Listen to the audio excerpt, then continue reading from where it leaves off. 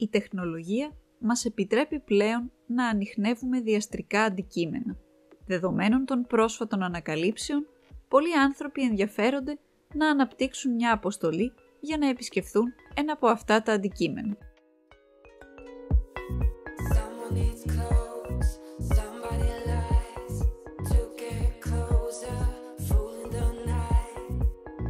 Τα τελευταία χρόνια έχουμε ανακαλύψει τα Oumuamua και Borisov, αλλά υπάρχουν και άλλα. Αυτό που κάνει μια αποστολή διαστρικών αντικειμένων ενδιαφέρουσα είναι τα ίδια τα αντικείμενα που είναι τόσο παράξενα. Το Borisov ακολουθεί τις τάσεις ενός τυπικού κομήτη καθώς εισέρχεται στο ηλιακό μας σύστημα, αλλά ο Oumuamua είναι ένα εντελώς διαφορετικό αντικείμενο. Σε αντίθεση με ό,τι περίμεναν πολλοί επιστήμονες, ο κομήτης δεν ανέπτυξε ποτέ ουρά.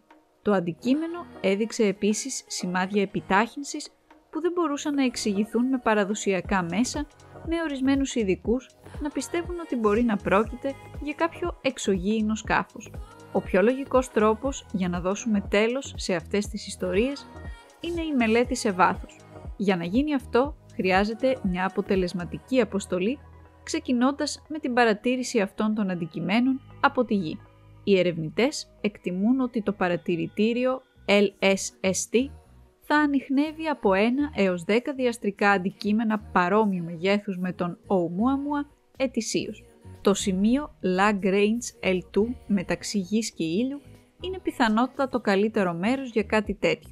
Υπάρχουν πολλά πλεονεκτήματα στη χρήση αυτού του σημείου, όπου βρίσκεται ήδη το τηλεσκόπιο James Webb.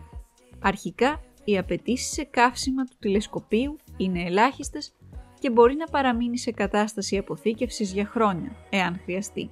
Παρόλο που το James Webb μπορεί να τραβήξει μερικές απίστευτες φωτογραφίες, δυστυχώς είναι αρκετά αργό.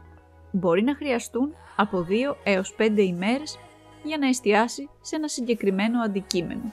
Το τηλεσκόπιο Near Earth Object Surveyor, το οποίο έχει σχεδιαστεί για να τεθεί σε τροχιά στο σημείο Lagrange L1 του συστήματος Γη-Σελήνη, θα μπορούσε να το ενισχύσει.